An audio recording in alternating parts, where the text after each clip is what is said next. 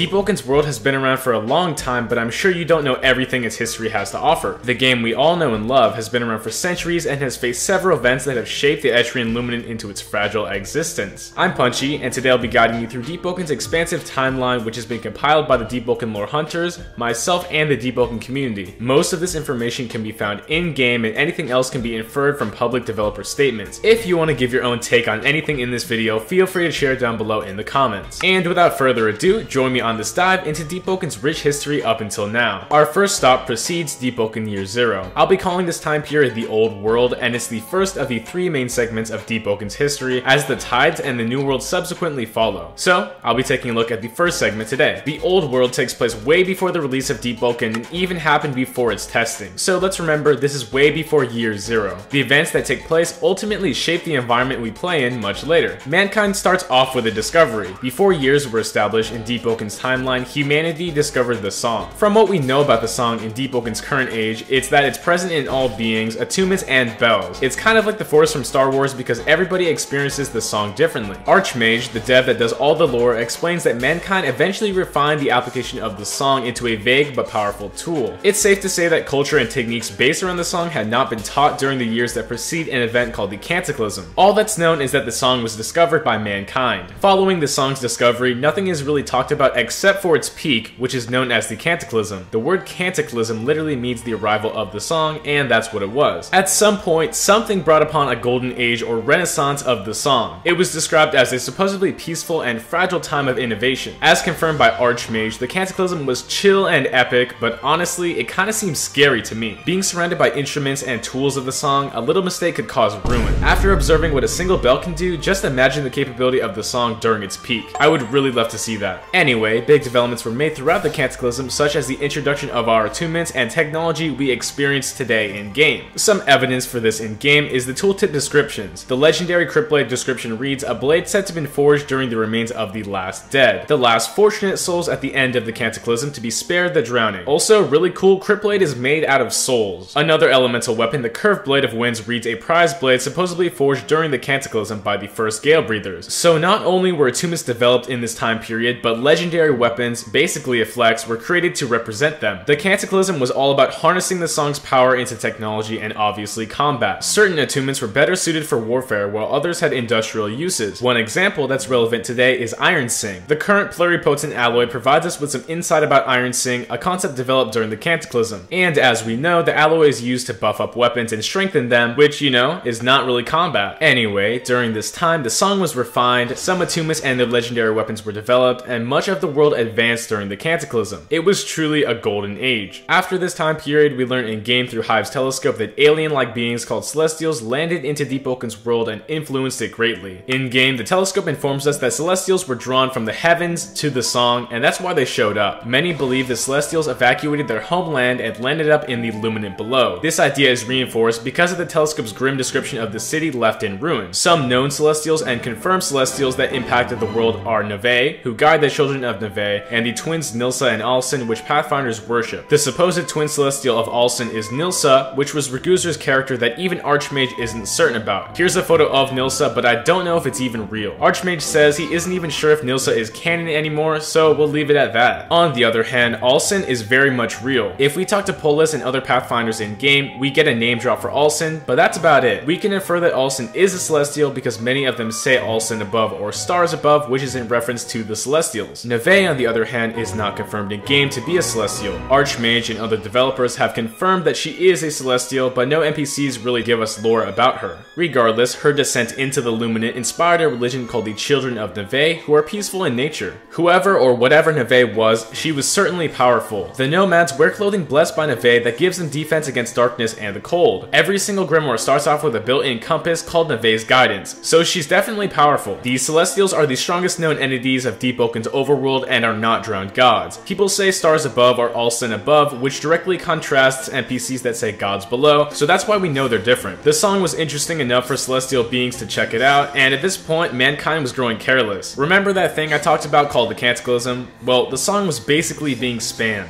Finally, humans had harnessed this power, this magic that helped them innovate, make weapons, and even win wars, but they did not understand the repercussions. And just for that, they paid the price.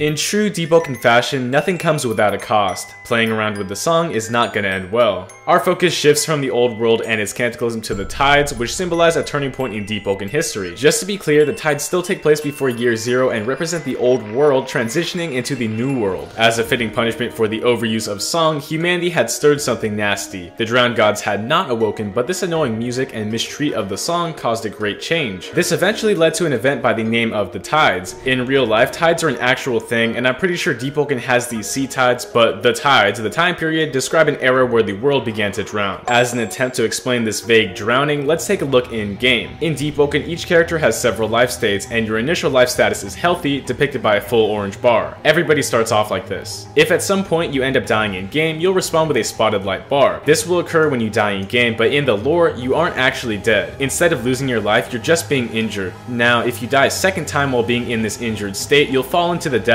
or drown. Your soul pops out and sinks underneath, and this is considered an actual death in lore. But during the old world, dying was far less complicated. Usually when somebody died, we assumed that they were buried, but it was unclear about their fate after life. Was there a heaven or a hell? It wasn't certain. After the old world's cataclysm, this brought upon the tides and the drownings. Drownings symbolize the phenomenon of souls sinking into the depths. When you die in game, your soul is swallowed by the depths, and that's defined as a drowning. You can view this at a campfire as it documents how many times your character has drowned. Now, great drownings are the same thing at a larger scale. For example, Seltor falling into the depths is considered a great drowning where a large amount of souls fall into the depths. I fully believe that drownings are targeted and happen for a reason. When drowning first began, people all over the world began to drown and sink underneath, but I think this was a vague punishment for overusing the song and it was not targeted. On the other hand, Seltor's great drowning was way more specific and targeted only them. Their greed and corruption caused them to fall entirely while others remained safe. And you might be asking, is drowning really bad? I mean, you can still do stuff in the depths. That is true, your life still continues, but many normal people do not escape and live terrible lives. Just remember, everyday people do not one-shot enforcers like the player. Anyway, insanity, boredom, various monsters, and the isolation slowly eat away at your mind. People grow old and lose themselves and their family in Scyphosia, which is honestly worse than a normal death. These drownings and the tide affected the overworld as well. The tides brought culture to the Etrian Luminant and the people that lived there. Even the Adrit race made its way to the Etrian Luminant and showed up during the tides. To reinforce this idea, an Etrian down in Summer Isle claims the Adrit came with the waves, which makes a lot of sense. Despite popular belief, Adrit have no relation to water or the waves, but the shifting of continents and sinking islands provided travel from their mountainous civilization. So although the tides kinda sucked for everybody, it did open up travel routes. If we're talking about different groups, the Hive might have been affected as well. It's speculated that primal Vesperian tribes were so troubled many of them split up into different groups in the depths and became Ganymede. I'm not certain about this theory, but visually Ganymede are Vesperian without the mask, and maybe they evolved differently. Instead, maybe the Ganymede shed their resistant mask in order to accept the secrets of the deep. I'm not sure if this is true, but I see a connection. A depths connection. The tides were a large turning point for the Etrian Luminant and separated the old world from the new world. Everything that happened before the drownings are considered the Golden Age or the Old World, and a lot of studious NPCs bring up the existence of the old worlds and old heads reminisce about its glory. That being said, if everything before the tides was the old world, everything during the tides is considered the new world. The tides are both an event that ended the old world and a time period containing the new world. Anytime there's drowning, that's a part of the tides. At some point, this fact was accepted and it became a normal part of the new world lifestyle. Despite these otherworldly punishment, the human spirit would not give up. If you can't fight the sea, you must learn to swim.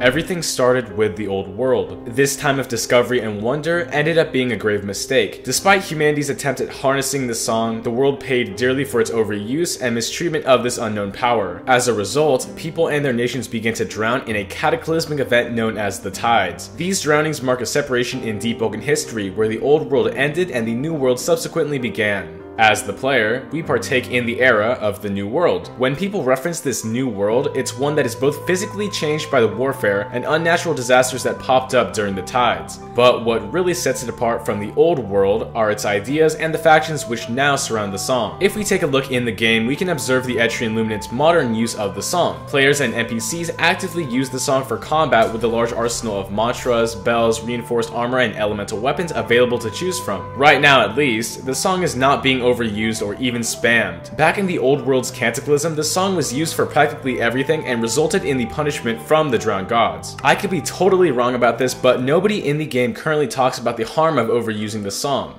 And with that being said, what do we know about the New World? Ironically, the information in-game about early New World lore is very unclear. When Deepwoken dropped, the in-game date was around 1270, and anything before that is a bit blurry. The earliest accomplishment from in-game lore is told through a weapon description. The Pale Morning's tooltip claims it's a replica of a famous Knorr warlord who was known in the 1st century of the New World. Likely, this warlord was associated with the Central Authority. Many Knorrs are a part of this group, and it would make sense for the Authority to be making some commotion. The Central Authority is a massive military force stemming from the Central Illuminant. They can be found all over Deepwoken's world, and it's believed that their expansion relates to their mission of peacekeeping. Not much information is given on this, but their peacekeeping techniques are anything but moral. Their tendencies to torture and stop resistance is shown in-game with the Authority Interrogator skill tree. The Authority's presence is a consistent threat in the Etrian Luminant. Their connections to Starswept Valley and the Summer Company are highlighted with their hive base, Fort Merit, and the soldiers that stand guard with stolen summer technology. What's interesting about the Authority is their information about Etria and its elusive Lord Regent. Currently in Deepwoken, the Kingdom of Etria is in a flimsy position. Their collapse seems apparent, but we're just not there yet. Right now, the King of Etria has disappeared and the mysterious Lord Regent has taken his place. Kenneth, an Etrian guard, questions how Lord Regent obtained his position and is silenced. It's ironic how the Central Authority and Etrian Kingdom fight against each other because both of them use violence to stop protest. The Lord Regent is not a good person. In fact, his intentions are certainly evil. He's a contractor, somebody hiding within the Ministry, a cult that worships the depths. One Authority official, Warden Jericho, recounts in his journal that he fears for the Etrians led by Lord Regent. That thing they call a lord. A non-human contractor is what he knows Lord Regent is. It's also implied through the Blind Seer text that Seltor is repeating itself through Etris with a seemingly benevolent or good king who helps out the nation. And we all know what happened to Seltor. Lord Regent is not who he seems. Another goal of this lord is obtaining the Forge of Sin from the grasp of Duke Arisia. Well, what is the Forge of Sin? Apparently, it's an artifact from down below and a remnant of the past. Whatever it is, it's definitely not safe. To prove this, Duke Arisia used to be a peaceful and generally sane protector of Arisia, the floating island. His original intentions were positive and his creations protected those on Arisia. He's a powerful scientist that brought life to the stone golems using his bell, but something changed him. After getting his hands on the Forge of Sin, which Lord Regent is not happy about, he went insane. Very similar to Warden Jericho, Duke Arisia wants to prevent another drowning, but his way of doing this is transforming innocent villagers into something of use. It's a morally gray situation, yet his terrible actions work toward a time of peace. A deeper look into the island of Arisia grants us some information about light keepers. Travel between luminants seems to be an effect of light or light magic, which only light keepers can use. In the hidden village, Nimia states her talented friend was taken from her in order to provide for the world. It's a very sad existence where people are used for their materials, but it gives us a bit more insight about the necessary evil Deepwoken focuses on. I think these Lightkeepers are very, very important because without them we could not travel between the Luminants, and right now they're running out of time. Another large group that truly shapes the outcome of the Etrian Luminant is the Hive. At first glance, they're very primitive and non-social creatures, but the more you look, the more they really shine. The entire goal for Hive is growing a tree large enough to rise above the tides and save its people. At the cost of draining life, the Hive can create life. That's why I think most of the Airtel Islands are deserts. If I had to guess, many other factions do not like the Hive because of their selfish actions. In the future, they'll end up hurting the entire Luminant as a whole to support their cause.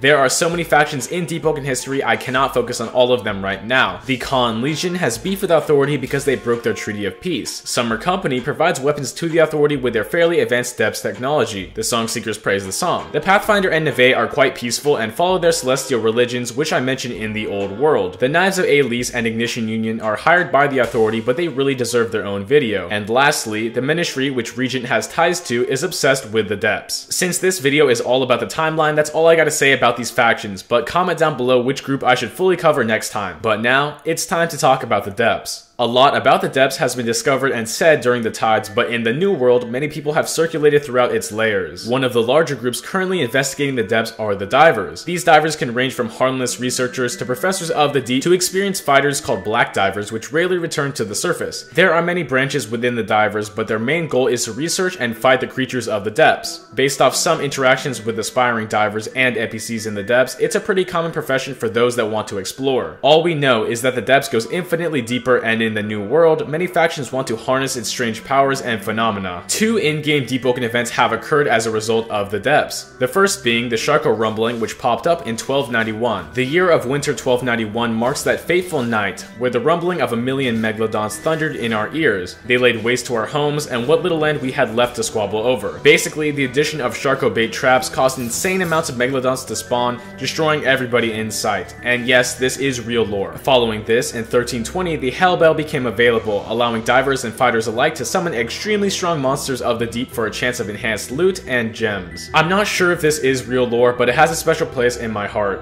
So far, Deepwoken's world has been shaped by corruption, suffering, and the hope of discovering something new. Our greed punished us initially, but the surviving humans adapted. The dynamic nature of Deepwoken provides us an enthralling story for us to unravel and experience. I'm sure I missed a few things here and there, and I kept out some details to keep it brief, but that's how I interpreted Deepwoken's timeline up until now. With Layer 2 around the corner, lore will be expanded and even changed, but remember, I'm TheRealPunchee, and I'll always be willing to talk about lore, so let me know. If you want to comment down below your favorite faction or event in Deepwoken lore for me to focus on next, it would be appreciated. Anyway, hopefully this simplifies a bit of the lore and allows for more discussion, but please, please, please look into the lore because it's way too deep.